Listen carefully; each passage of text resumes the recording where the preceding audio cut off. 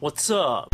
Hey, what's up? A mother and father in Texas have had their 2-year-old daughter taken away because after they put her to sleep nice and safely, they smoked a joint. So this 2-year-old child was taken away from her loving parents and given to a foster mother who has now murdered that 2-year-old. That's just fucked up. As if it wasn't bad enough that you took the kid away because they smoked one joint. You gave the child to a dysfunctional family who now has murdered that child. And I don't understand, who murders a 2-year-old? Why did you sign up to be a foster mother if you can't handle being a mother to the point where you murder a child? And apparently this foster care service in Texas hasn't been doing background checks on their foster parents. So basically you're taking this child away from loving parents who were raising her perfectly fine, they just like to smoke weed once in a while, and gave that child to foster parents who you don't even fucking know because you didn't bother to do background checks. So you gave that child to random strangers. How is that better than being with parents that make sure she's safe before they smoke weed? That's fucked up. So you're sending kids to random strangers. That's great. So what, some kid's gonna meet their new foster daddy and it's just gonna be like,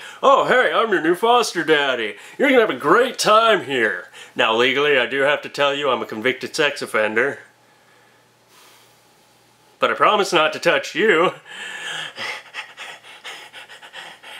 You're not taking kids away from parents who have a couple beers after they put their kids to sleep.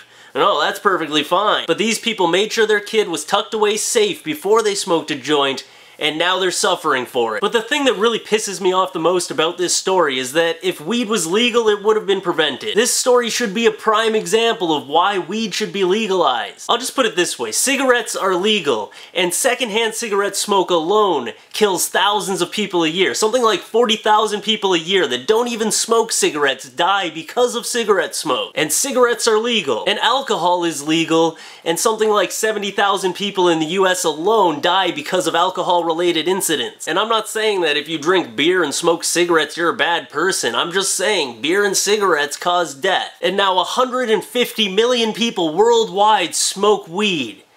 And 0 people a year die because of weed-related incidents. 0 people in the history of mankind have died because of weed-related incidents. So I wonder which one should be legal, huh?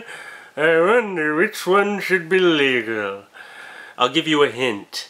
It rhymes with marijuana.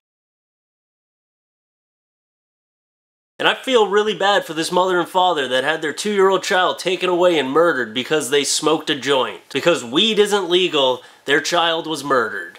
And because that foster mom is a psycho bitch. But still, it all comes down to their kid being taken away from them. And whoever made the decision to have this child taken away because these parents smoked a joint, I hope you feel really shitty about yourself, and I hope you learn to change your way of thinking. I guarantee if Canada and the United States legalized weed that only 0 more people would die.